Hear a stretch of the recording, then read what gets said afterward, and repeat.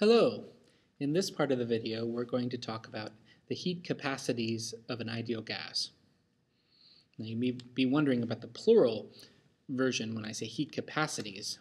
Why am I referring to more than one of them? Well, we define the heat capacity of a system as being, if we have a system like this, and if heat flows into it, that will generally cause the temperature of that system to rise, and the heat capacity is equal to the heat that flows into the system divided by the change in temperature that results.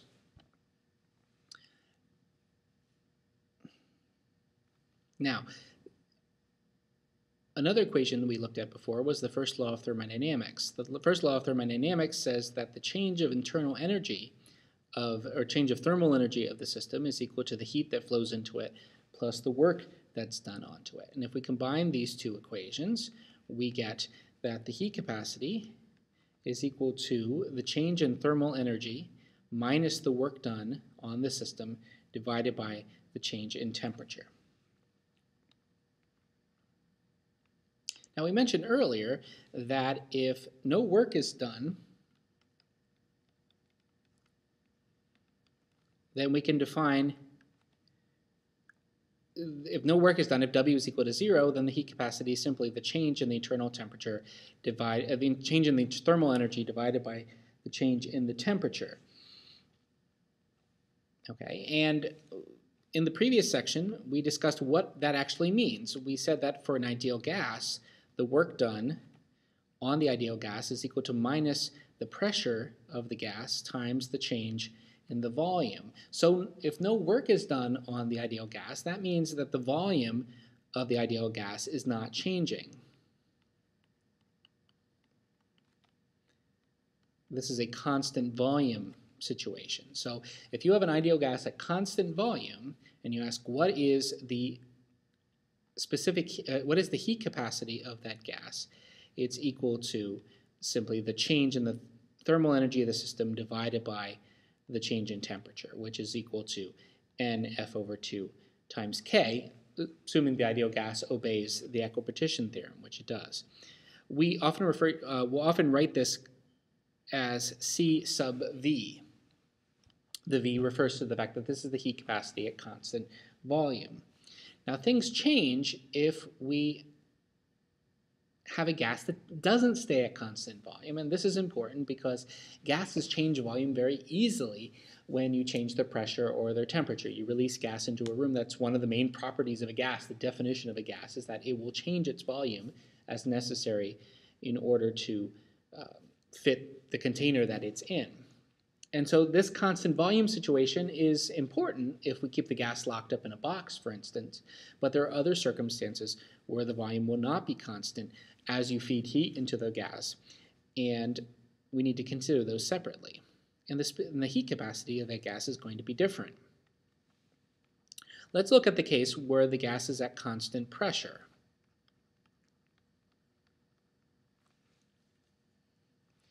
If the gas is at constant pressure, okay, what that means is if we assume that the gas is floating around in the atmosphere, sort of as its own cloud, right, then the atmosphere is pushing on this gas with 10 to the 5th pascals atmospheric pressure. And so if that cloud of gas is going to be in equilibrium with its environment, that means that the gas is pushing back.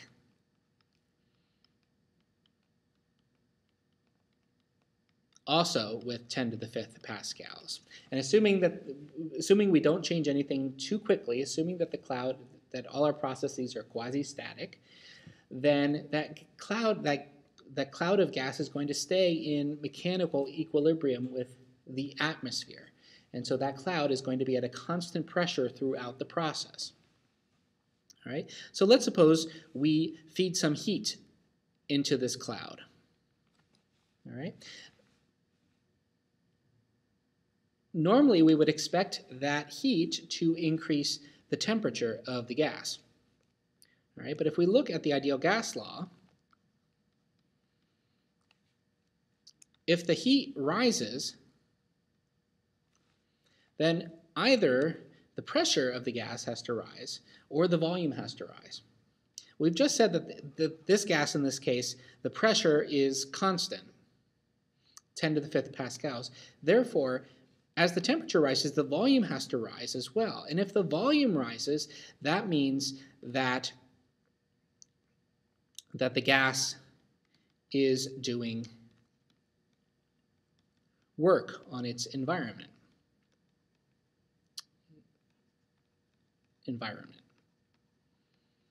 That means that W is negative, not 0 anymore.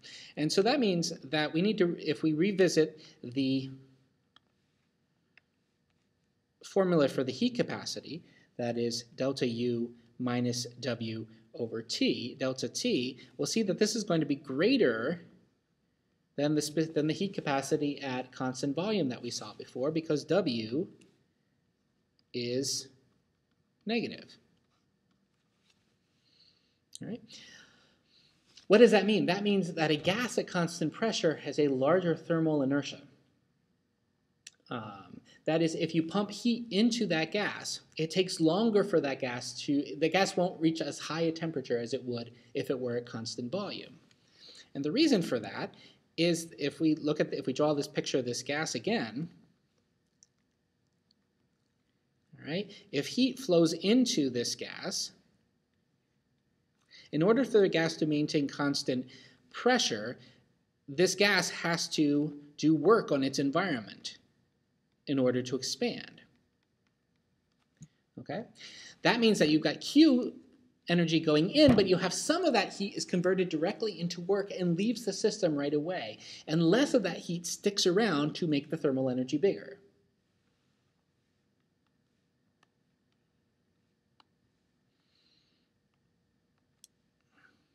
Less heat sticks around to raise the temperature.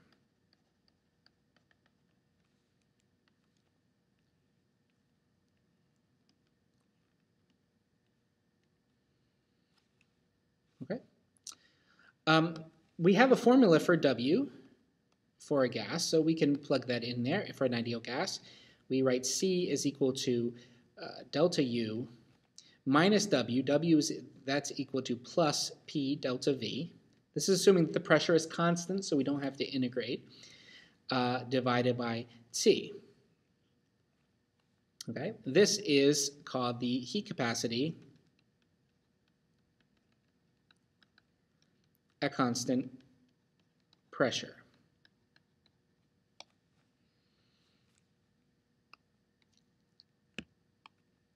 And we can break it up into two parts. We've got delta U over delta T plus P times delta V over delta T. This first term is the heat capacity at constant volume, plus there's this extra little bit, which is proportional to how much the volume of the gas changes.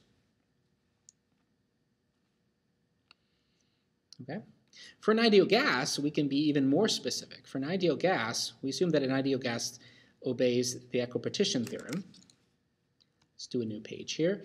The ideal gas, so we've got Cp is equal to delta U over delta T plus P times delta V over delta T.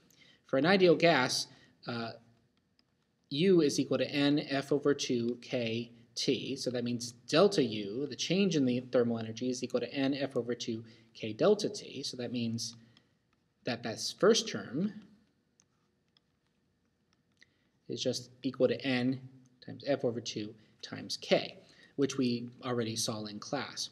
The second term, P delta V over delta T, we can simplify that using the ideal gas law. We've got P V is equal to N K T. And if we assume that this is constant, we assume that P is constant, then we can write this as P delta V is equal to NK delta T. Why can I do that? Well, let's spell this out just in case you just think I'm sticking deltas in for no reason.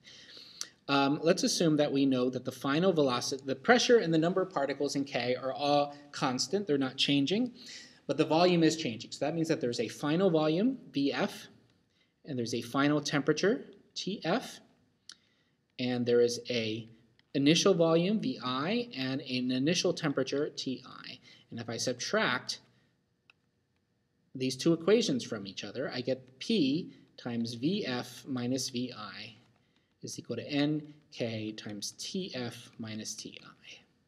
That is P times delta V is equal to NK delta T. And that's why I can slip the delta in on the two sides, and that's only because P and N are constants. Okay, and so if I take this result here, this equation, and I look up here, if I take this equation right here and I divide both sides by delta T, I get that P delta V over delta T is equal to NK. All right, so that means that the heat capacity at constant pressure is equal to, we can either write it as NF over 2K plus another NK. Okay. Or sometimes you'll just see this written as the heat capacity at constant pressure is equal to heat capacity constant volume plus this additional term NK. Or chemists will write this, instead of NK, they'll write this as the number of moles times the gas constant. That works as well.